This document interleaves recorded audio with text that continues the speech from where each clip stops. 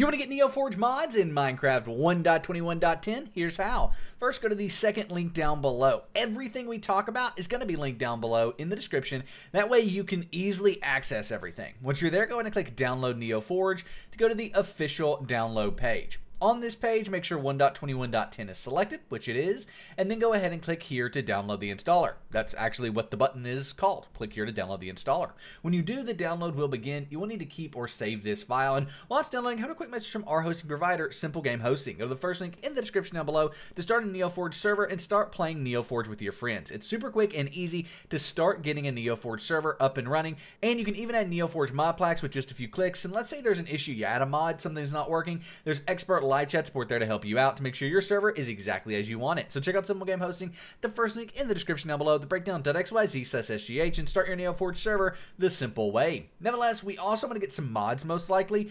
CurseForge and Modrinth are the two most popular places to do that. You can filter on these for NeoForge and the 1.21.10 version.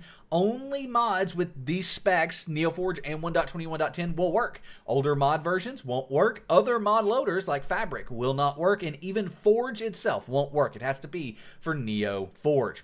Let's go ahead and grab just enough items here. Just Enough Items is obviously a super popular mod, and we can go ahead and click on Files and make sure we are downloading that 1.21.10 NeoForge version right here. Now, before you download it, I always recommend clicking on a NeoForge mod or any mod you're downloading on CurseForge and making sure you go to related projects, because here, let's say there's a mod that's required for this mod to work. They're called dependency mods. You will need to download that as well. Now, this one doesn't have it, but we're going to go ahead and just click download, and the download will begin after a few seconds. The same goes for Modrinth. We can filter for 1.21.10 and NeoForge, and then we can download mods here, for example. Now, I'm going to go ahead and grab Xero's world map. There's a reason I'm doing this, because if we go to versions, we grab that 1.21.10 NeoForge version here, we will be able to see that this has a dependency. It's open parties and claims is an optional dependency. It's not required, but it's something that you need in order to make sure things work. And we can go ahead and click download here, and this version will begin, keeping or saving it.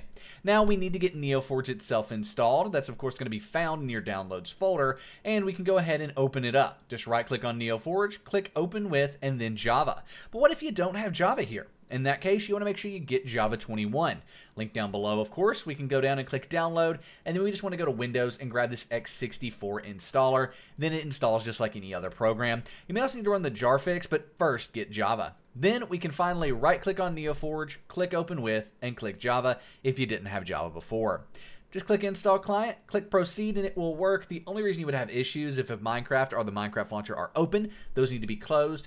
You also need to have ran Minecraft 1.21.10 before. Just open it up to the main menu and close out of it. But as you can see here, it has now successfully installed. We can click OK. It will close out of that, and we can delete NeoForge.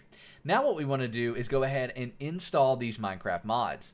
To do that, go ahead and open up the Minecraft launcher, and then in the Minecraft launcher, go to Installations up here at the top. Then you have this NeoForge installation. Hover over it and click the folder icon. Now you want to find your mods folder. If for whatever reason you don't have one, just make one and open your mods folder. Drag and drop any NeoForge mods you want to install right here into the mods folder. It's that easy. Now go ahead and close out of the mods folder and play Minecraft using your NeoForge installation. Now Minecraft will open up and your mods will be installed. We can see this right in the mods section on the main menu. We have Xero's minimap and Just Enough Items, but obviously these work in game as well. Xero's world map working by just clicking M and opening up the world map, and Just Enough Items by hitting E and seeing it on the right hand side. If you enjoyed the video, give it a thumbs up, and we'll see you in the next one. I'm out. Peace.